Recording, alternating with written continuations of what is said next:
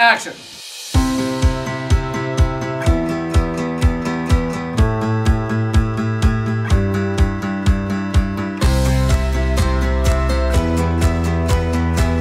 How do you collaborate with the other directors to keep the continuity and the flow of the show through the whole season? You know, we barely meet each other. We really almost don't talk. Therefore, we have to talk to somebody who talks to all of us. And that's sort of the idea behind the executive producer. Feeling good? I'm feeling pretty damn good. And then very importantly, there's a producing director. And that's the simple truth of it. And it only happened because all of you are so on it and talented. And I just want to say thank you again. Thank you. And so that person will typically be someone who knows the entire arc of the show, knows the entire story, knows where the bit I'm going to film falls in that story, and is very helpful in terms of situating it. Mina? Yeah.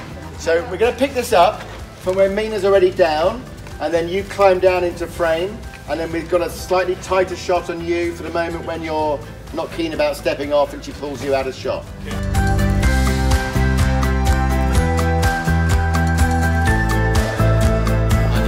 But you start right where you are, right there, right beside him.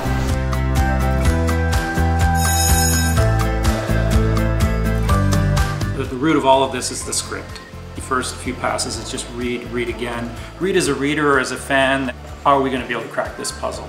And if it's yes, then we keep going. And if it's no, then we immediately loop back to the writers and say, here is this hopefully very short list of challenges we'd love your help solving. And we get that help. And action.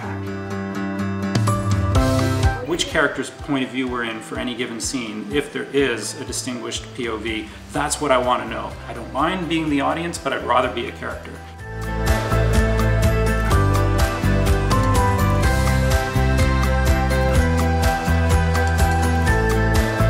There's a great deal of work that goes into the show prior to it starting in terms of art direction. So we have very empowered key personnel.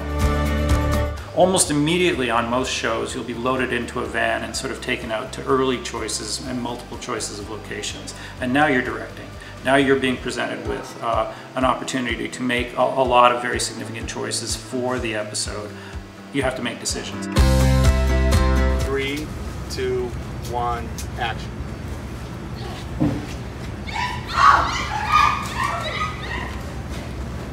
Cut. Raise the sail!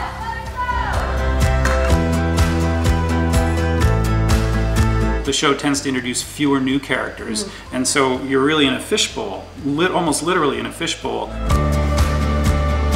Hey, just hanging out.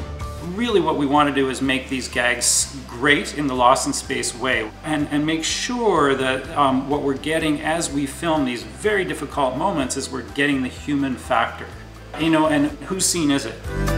And then what's the most exciting part of doing a show like this? For me, it's the people. And you hit it like that, right, and send it up, and when sliding but gets caught, which is a demonstration for the audience of the safety cables, and then it goes and cut. Like Peter Wet.